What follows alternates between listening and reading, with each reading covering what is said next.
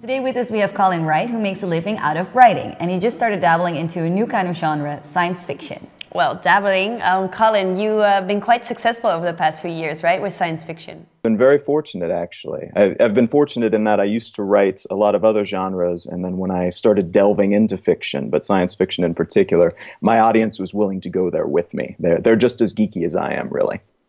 So you switched from biographies to science fiction. Is there a new kind of special rules with science fiction writing?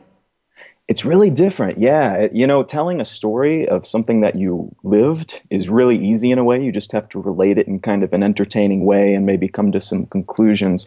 Writing science fiction, you have to tell an interesting story that draws people in and develop some nice characters, but you also speculate quite a bit. You have to create something that not only didn't happen, but maybe isn't possible, and make it believable, and hopefully inspire people, make them think about what might be possible.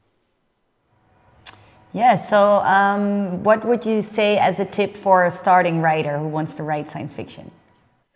I'd say you really have to be interested in it. It's not something you just say, hey, maybe I'll write science fiction. You really have to geek out about technology and science and potential, where things might be going, because you have to be willing to extrapolate and say, here's where things are today. I wonder what would happen 100 years from now, or I wonder what would happen if aliens invaded, or I wonder what would happen if robotics develops to a certain level. You have to really be passionate about taking things a step further and then explaining what the world would look like in that context. Yeah, so you first start with a question for yourself and then you try to explain it for yourself in a story.